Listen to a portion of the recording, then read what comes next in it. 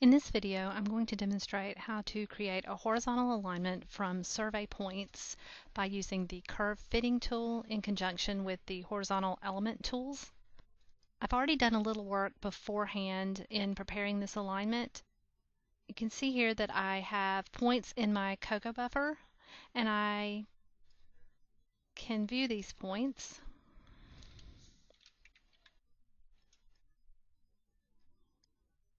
So these are the points that were surveyed, and what we want to do is create a centerline alignment that is best fit among these points. So what I did was to use the geometry command here, create edit alignment by Cocoa Point. This allowed me to create an alignment by graphically selecting these Cocoa Points. And you can see here the results of that alignment.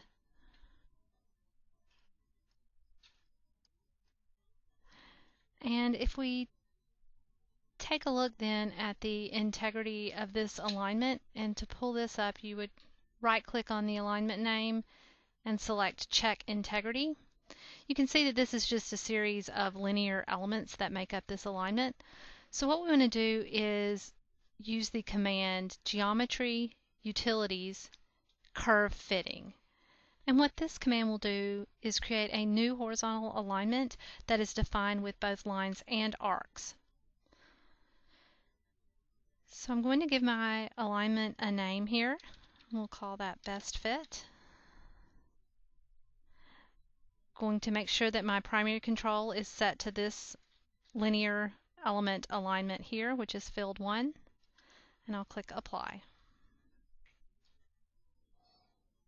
You can see now that this alignment has been created, and if we check integrity on that, you can see it is a combination of both arcs and linear elements. Now if we view this alignment, you do see here that we have some issues here with it being non-coincident, and this is typical.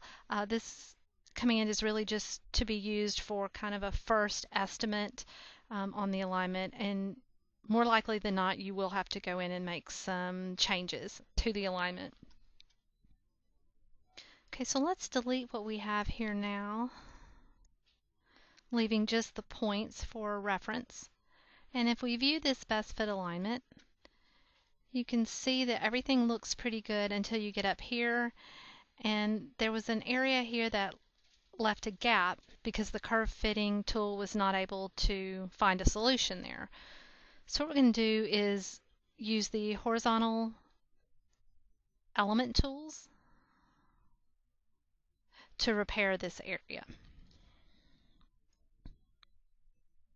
Now, as with anything, there's a variety of different ways that you can do this. It's really up to the user what combination of arcs and spirals and linear elements they wish to use. But I'm going to just show one way to do that. So we're going to keep this check integrity box here to use as a reference. And we'll click here, and you can see that the first point that has the issue is the end of this linear element here is non-coincident with the curve that follows it. So up until this point we're fine.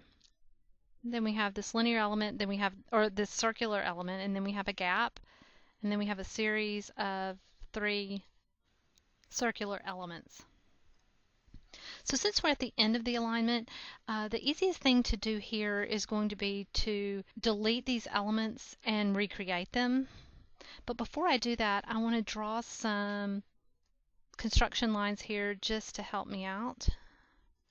So I'm basically going to draw these lines at the end of each element.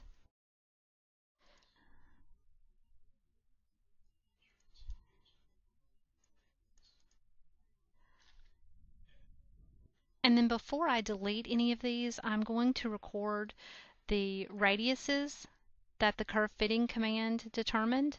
So I'm just going to make a note of these.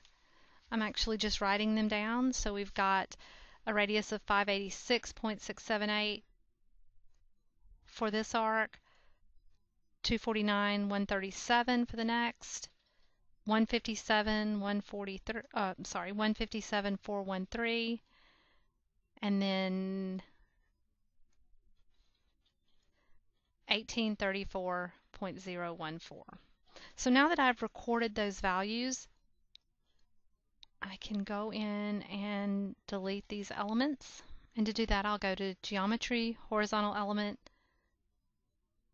Delete Element.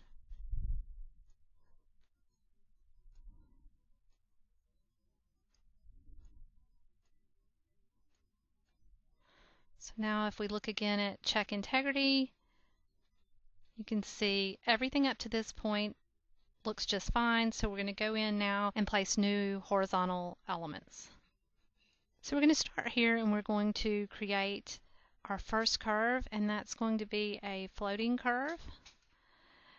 And for speed here, you can see that it's listed here in the horizontal element tool set. We have a floating curve. I've also created a toolbar up here, so I will be using this toolbar as I work through this next series of commands. So I want to add a floating curve here, and I'm going to define that by point and radius. So I know that my first radius here, since I had written that down, I know that it was 586.678.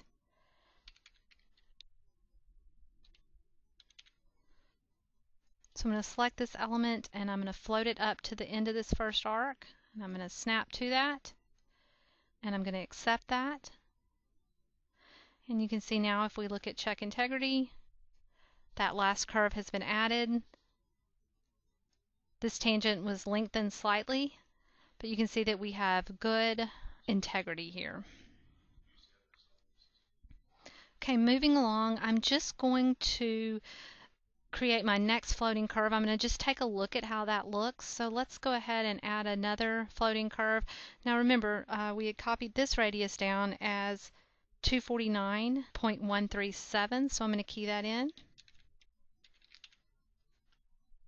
Click Apply. We'll select this element, and we're going to float this curve up to this location. I'm going to accept that.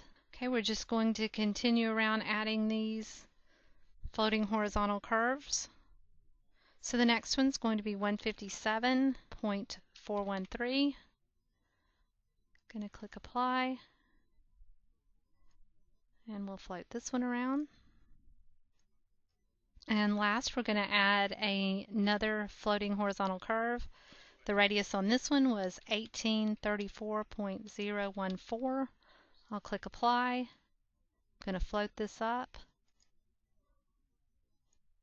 and accept. So now when we take a look at our integrity, you can see that all of our integrity checks out just fine. So like I said, there are a number of different variations that you can use to work with these last few elements to fit them in there, and that's really up to the user as to what sorts of elements they would like to add, whether it be lines, curves, or spirals. But the important part of this is that you can use the curve fitting tool to kind of get your first best guess and pull out some of those radiuses that you can use as you construct your alignment.